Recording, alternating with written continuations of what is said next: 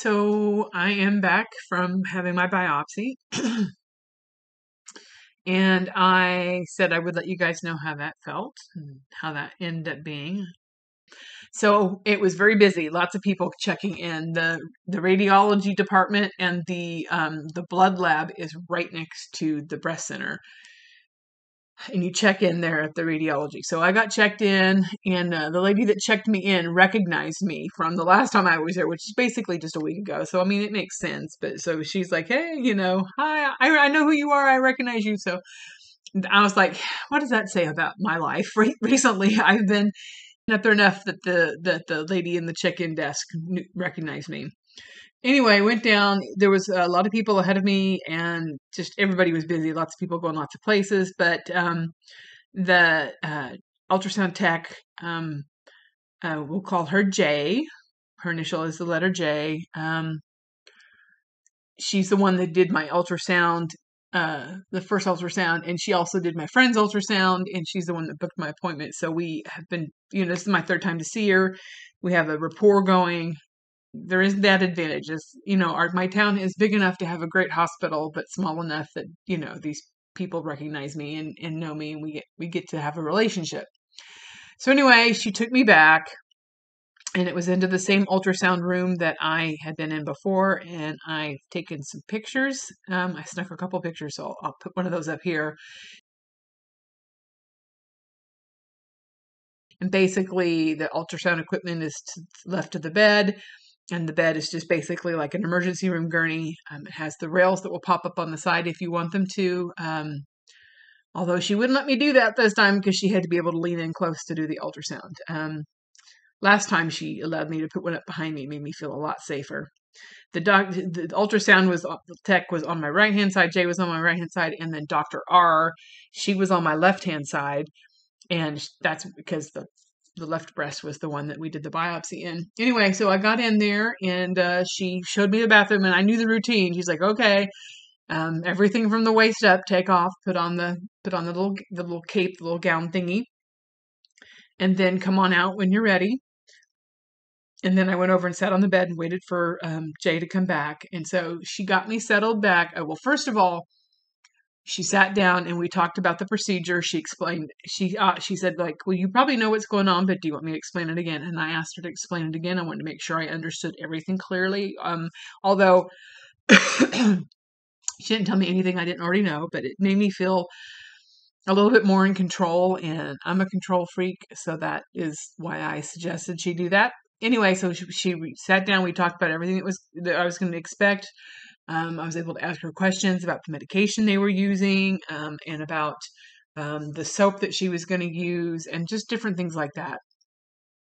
Those things are important to me because of my chemical sensitivities.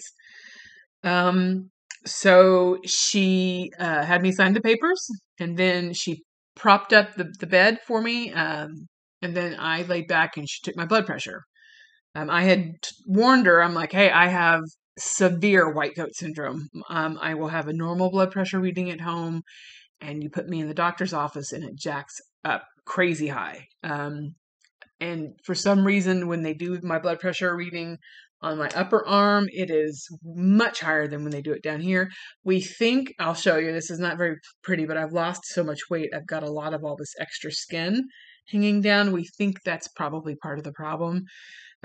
Anyway, and I take my blood pressure at home every day, and mine is a wrist cuff. And I've been given the okay to take my blood pressure with a wrist cuff by my GP and my cardiologist. So that's what we go by. But anyway, so I was telling her about my history and about, my blood pressure, my blood sugar, and all of that. And so she's like, well, I'm going to take your blood pressure anyway. So that's why I said she set the bed up and she went around and she took my blood pressure, and she did it on my forearm rather than up here.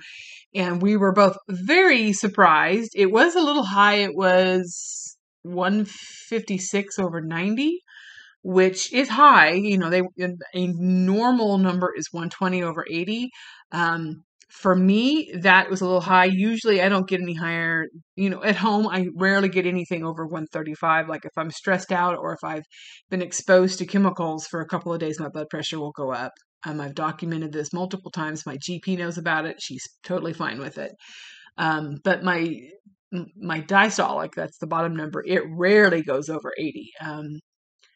Although when I come into the ER, I've had it go up, my diastolic go up as high as 100. The other day when I went to the gynecologist, my diastolic was 100. That's stroke level. That's not, well, I don't know if that's stroke level, but that's the number they told me. If your diastolic ever goes over 100, you need to come into the ER. So that's my number. But anyway, so my blood pressure was like I said, 156 over 90. It was not bad at all for me, considering how scared I was, and the white coat syndrome. And so she's like, I'm totally okay with this. And I'm like, I am too. That's okay. That's a good number for me, knowing the situation. I had, at that point, I had my meds, my blood pressure meds had been in my system 2 hours, and that's usually about the time they kick in for me. So anyway, that was done, and then she laid the bed back down and got me comfortable on the bed. Again, they had me lay to my right with a wedge under my back on my left, and I was able to prop my head up with the pillow double because I have some PTSD about laying my head flat. It really freaks me out because I've had vertigo and it upsets me. So I'm working on getting better about it, though. We're getting there. Anyway, so she got me all comfortable and did the ultrasound, started the ultrasound, and that's basically opened up my cape and laid a towel over me and got the gel and, took a couple of pictures, and she covered me back up and she said, okay, I'm going to go get the doctor and we'll get this thing started. So she left for just a couple of minutes, and well, actually I had to reposition me because I was a little bit close to the edge. It felt like I was going to roll off. So we scooted me back just a tiny bit, and then that was much more comfortable for me. And she said, yeah, that she could tell by looking at me, I was more comfortable. And anyway, then she came back with Dr. R just a couple minutes later, and Jay went around setting everything up. So Dr. R explained to me what she was going to do, and she basically said the same thing that Jay had said, and she's like, yeah, and we're also going to do a checkout. And Jay was like, okay, what's your name? What's your date of birth? What are we having done? And she's like, what are we doing today? And I said, you're poking a hole in my boob. We all had a good laugh about that. And anyway, so we got that all taken care of. She got all the stuff set up. And so they decided that I actually glanced over at my ultrasound and it said something about 7 o'clock. And I'm like, oh, I bet they're saying 7 o'clock relative to the nipple. That's probably where the duct is that's causing the issue. And she confirmed that later on. So basically she said that because of the location of where this mass was, she felt like the doctor would probably use a smaller gauge needle. I had seen other videos where they say that the needle that they use, the guide, is actually about a 14 gauge, and that's pretty big. I mean, like, it's not like a 16 penny nail big, but it's it's a good size. And actually, Dr. R, when she took a look at things, she said, actually, I'm going to do an 18. And so we were right that we figured that she'd go smaller. And then Jay was really good about interpreting everything Dr. R was saying. And she's like, yeah, so you heard Dr. R say that we're going to do an 18 gauge that's smaller than we thought. And so she got the numbing medicine. I was told the numbing medicine would be lidocaine. And then she said Dr. R changed it to lidocaine and epinephrine. The reason that she did the epinephrine with it is because that helps the blood vessels to constrict, and it keeps the bleeding at a minimum. And even though I had stopped taking my aspirin, I take daily aspirin, even though I had stopped taking my aspirin 5 days ago, she felt like that was warranted in my case. So they got me all uncovered and they washed me off. They used chlorhexidine solution. I asked what that was. I thought maybe it would be betadine. I've seen videos where they use betadine. In this case, they used chlorhexidine, which is a really mild cleaner. So anyway, Dr. R said, okay, I'm going to give you the injection of the lidocaine. And she's like, so I'm going to do it first on the skin. And she said, you'll feel a little prick and you'll feel it burn. And then after that, we'll let it sit for a couple minutes, and then I'll come back and I'll do another injection. It will be deeper into the tissue, and you shouldn't feel any of that. You might feel a little bit of burning when we get deeper into the tissue, but it wouldn't be bad. And earlier in the conversation, Jay had told me that Dr. R is very liberal with her application of lidocaine. I'm like, good. Give me lots and lots of lidocaine. I am fine with that. So she started and she warned me. She's like, okay, give me a little stick. And I am not kidding when I say this. I did not feel anything when she put the needle in. I didn't feel it at all. I don't know if that's a good thing or a bad thing because I have a little bit of neuropathy in different parts of my body, and I think it's um, from having diabetes and possibly from some of my medication. And I've noticed that the neuropathy is in like different places, like the back of my arm and on my belly. So I'm thinking that maybe either this doctor's really, really good and it was a super tiny needle, or I have neuropathy there, but I literally didn't feel anything. It's not one of those things where you say, I didn't feel anything, but you really did. I did not feel anything when that needle went in. I did feel a tiny bit of burning for the first couple of seconds when she said, okay, I'm going to put a little bit in. And, but it was over in a couple of seconds and it was perfectly fine. We sat there for a couple more minutes while the doctor was getting things all set up. They covered the ultrasound wand, for lack of a better word. They covered that with plastic, and they were doing a few more things, opening packages and getting stuff ready. She warned me that she pulled out the machine. I don't know what it's called. I should probably look these things up. Maybe I'll look it up and write it on the bottom of the screen right here somewhere. But it's not an actual machine. It's more like it's like a gun. It's like made like a gun, like an ear piercing gun. And it makes a loud click. So basically, as I understand it, it is a hollow tube that's called the carrier, I think. And they put that in, and then within that, then they insert the actual biopsy needle, and that takes the biopsy. So when they click this thing, and it makes the needle rotate, and it slices off a little tiny bit of the tissue. And so when that happens, it makes a loud clicking noise. And she demonstrated to me what it was going to sound like. It was actually pretty loud. So that was good. I'm like, okay. And like, just tell me everything that you're doing. So she came back a couple minutes later and she said, okay, we're going to put a little bit more lidocaine in, only this is going to be deeper. And so again, I didn't feel any of that. No burning, nothing. So she went in a little bit deeper, put a little bit more lidocaine in, didn't feel the needle going in, didn't feel it burning, nothing. So she's like, okay, so now we're gonna start.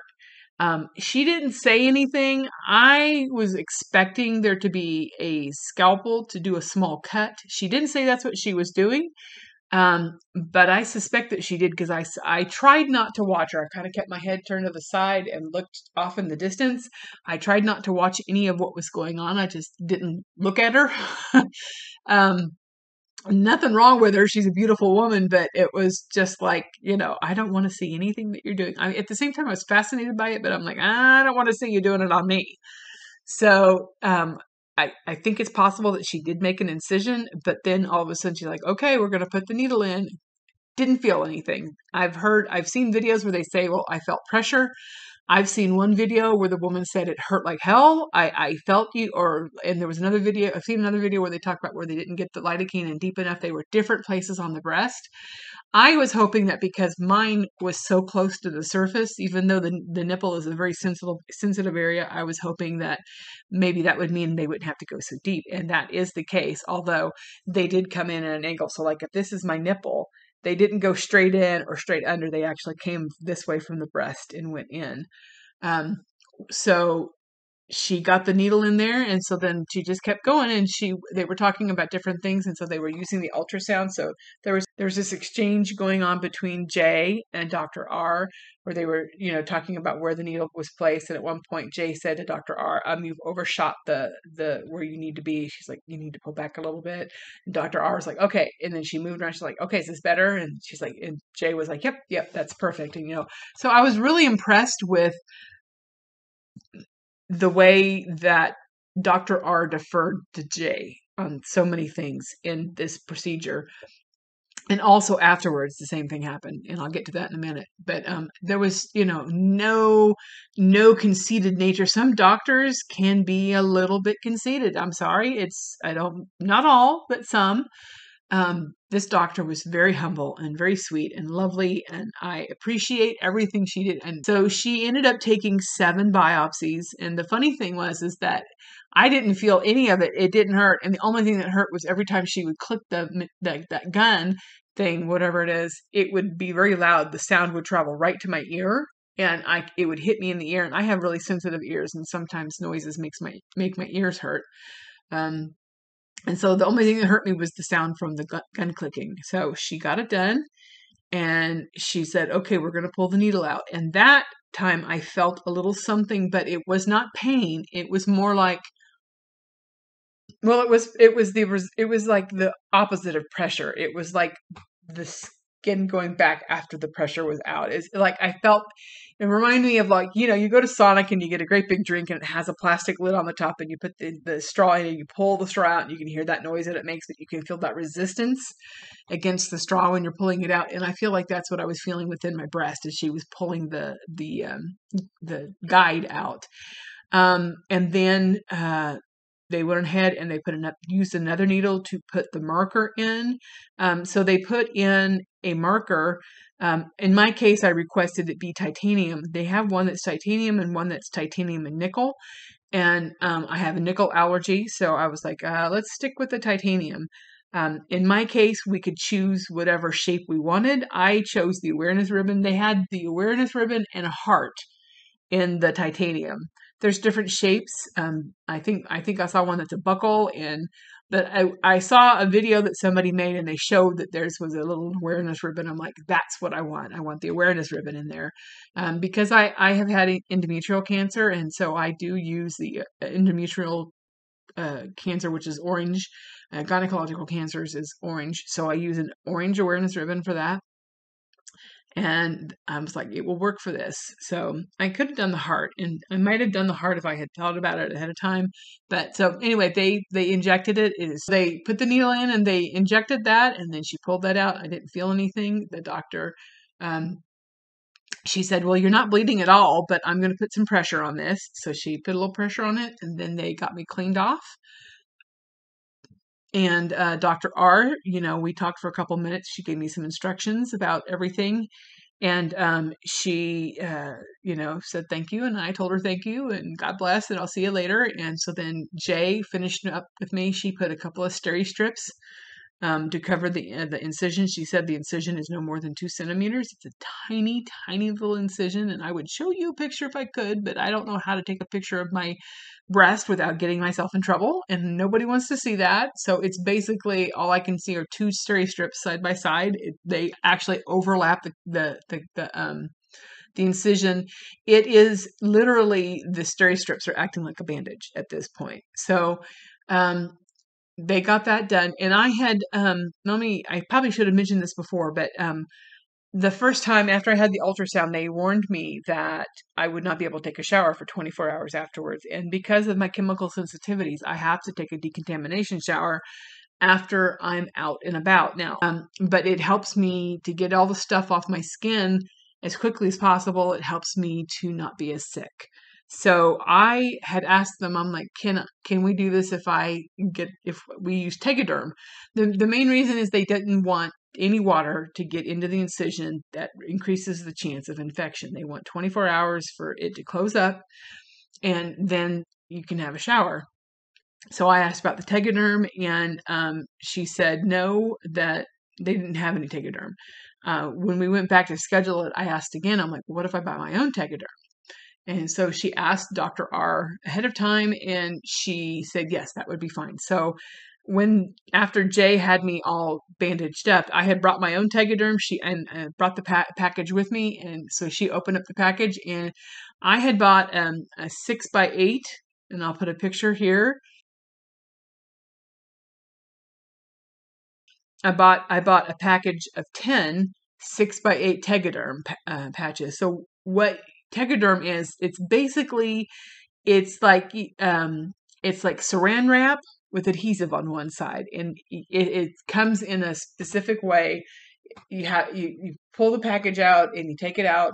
It has a paper backing on it. So basically you pull the thing off, and then that exposes the sticky side, and you position it And then you pull the paper backing off of that, and then there's a window. It's called a window, and around the edge of the tegaderm, there is a strip so that once you can get everything positioned, and then you can pull that paper off from around the strip. And that allows you to get this put where it needs to go. And basically, it makes a waterproof seal. So Jay got it on me. I wasn't sure what size to get, so I decided to get the 6x8. It's pretty big, but it actually worked out perfectly because it was perfect enough. I wear a size B cut bra.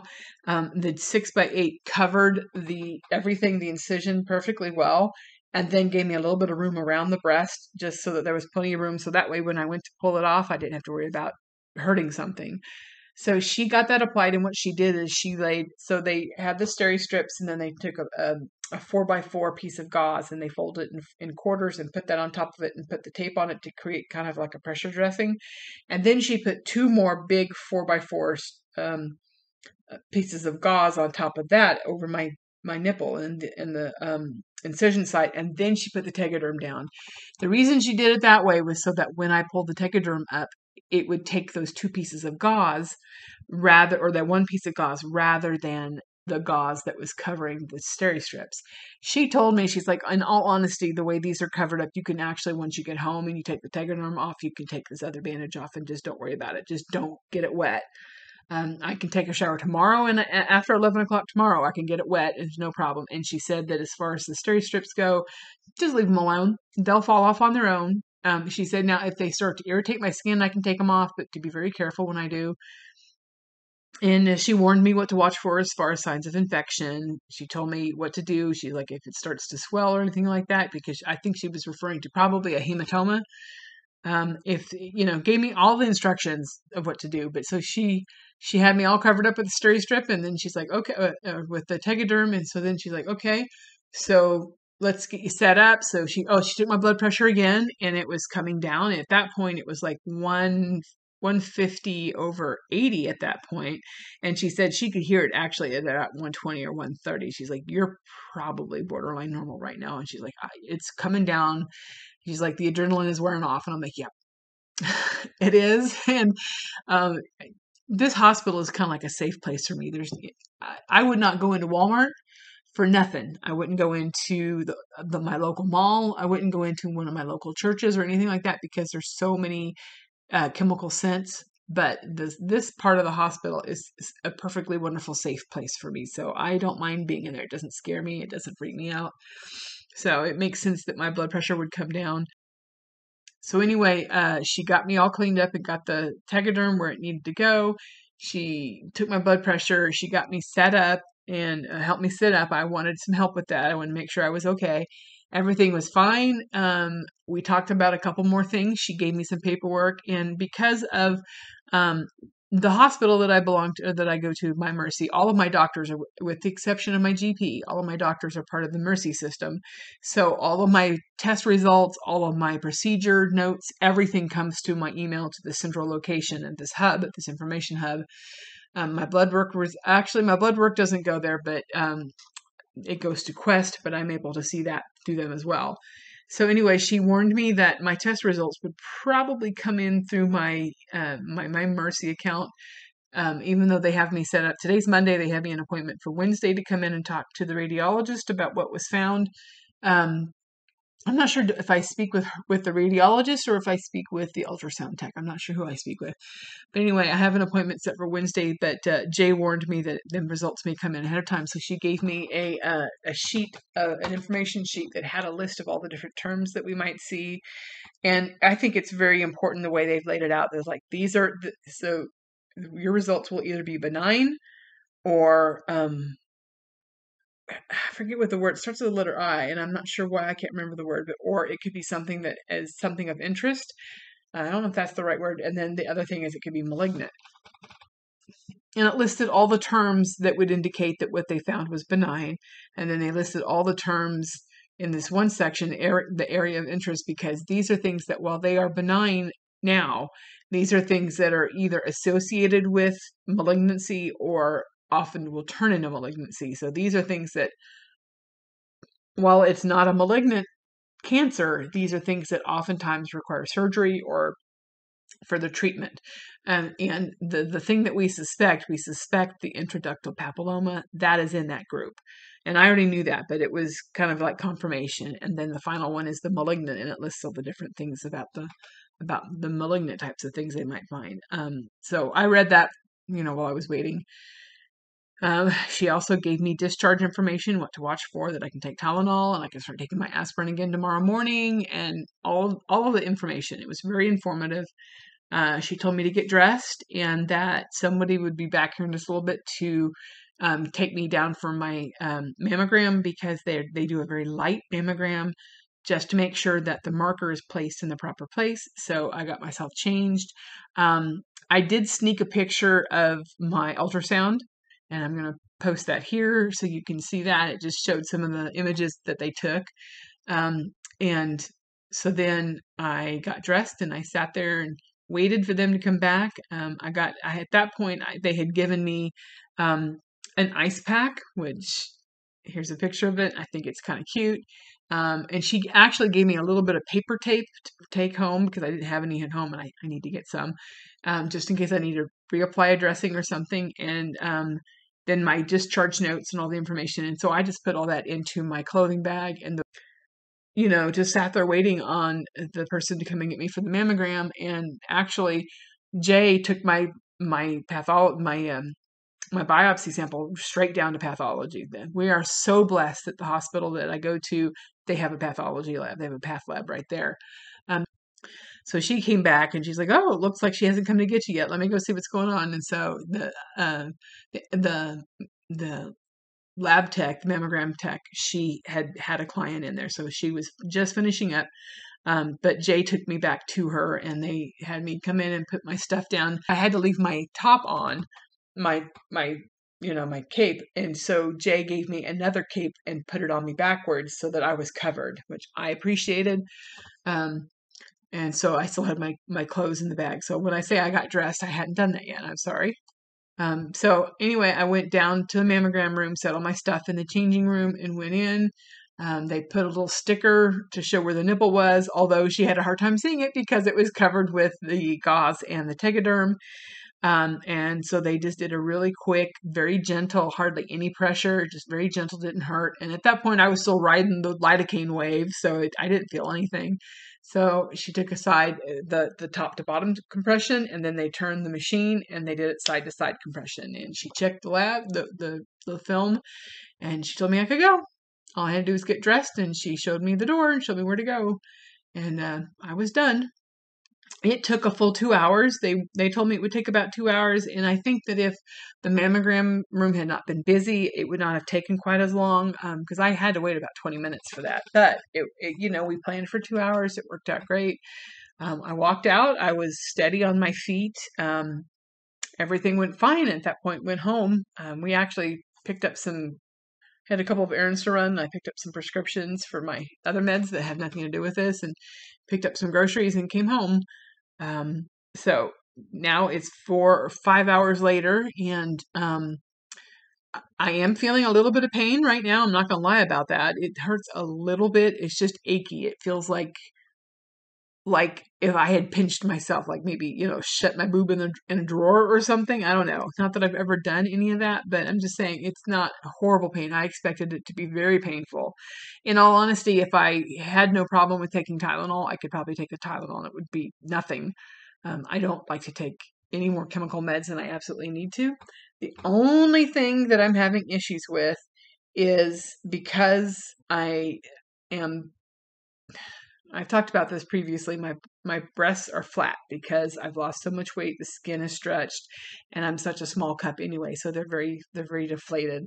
So oftentimes when I'm sitting with my arms crossed, I'm putting pressure on the left side, and so that's the only thing that hurts. If I forget and I will kind of squish it, it hurts a little bit. And I've gotten my ice pack out once, and I've put it on there. I'm probably gonna go get it here in a couple more minutes just to put it on there. They said that it helps with helps it to not bleed, and I don't want it to bleed, so I'm going to keep doing that. And it does help with the pain a little bit, but definitely at this point, I'm pretty sure that all the lidocaine is completely worn off. So if the pain doesn't get any worse than this, then I'm going to be fine. If it does get worse, I do have my Tylenol. She did say in my case that I could take Tylenol or Motrin. I don't take Motrin. Um, so I've got the Tylenol if I need it. I've got the ice pack, and everything's okay. There's no swelling or anything. Now, they did tell me there would definitely be bruising. There's no way to do this without it causing bruising. So when you're watching these videos, I would like to encourage you to know that while we are all different and our bodies are different, and the way, the shape and the density of our breasts and the location of what you're having biopsied will affect how it feels, I'm just here to tell you it really and truly did not hurt. Hardly. I mean, I felt zero pain. I felt a little bit of burning. Right now I'm feeling a little bit of pain, a little bit of achiness, but it's certainly, I mean, it's not bad at all.